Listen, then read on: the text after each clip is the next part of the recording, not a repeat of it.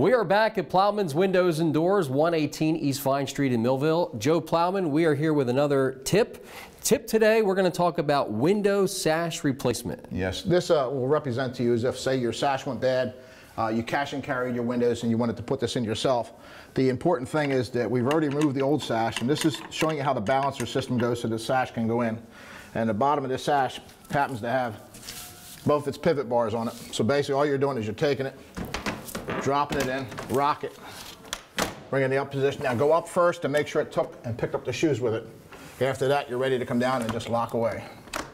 That's basically how simple it is outside cleaning them. So replacing a sash does not have to be a difficult process. It's pretty easy. No, it's very simple to do in most cases. Sometimes you got to screw the locks on it. It's a little bit more difficult. But for this kind of information and much more, visit Plowmans Windows and Doors.